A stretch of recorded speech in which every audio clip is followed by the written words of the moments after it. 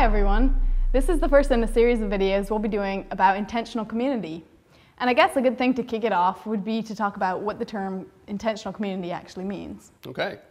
It's actually a really broad term that can be applied to any number of living arrangements, like eco-villages, which are super popular now, co-housing situations, cooperatives, dormitories, communes.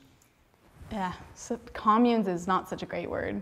For me, it conjures up all sorts of images of people with long greasy hair and beards, Haight-Ashbury in the 1960s. We at the Bruderhof prefer the term settlement. But so anyway, an intentional community is a place where people purposefully order their lives in such a way that they're able to support one another.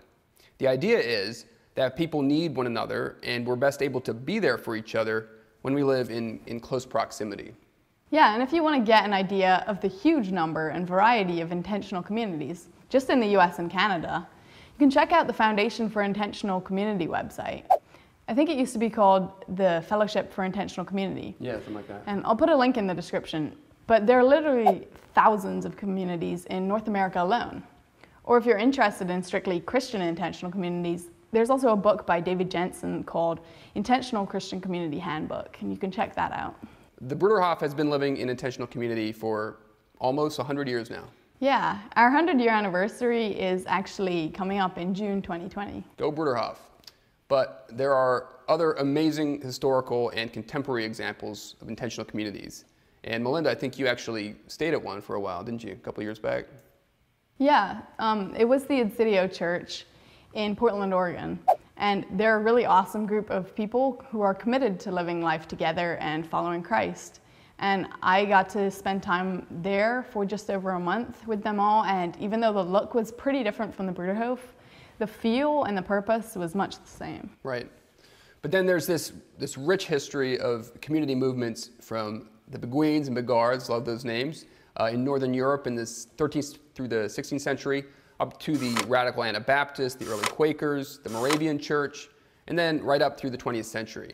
What's funny, and I've heard this, is that most intentional communities actually start with little to no awareness that other people have done and are doing this, and they think they actually came up with the idea and they only find out later of all these other examples.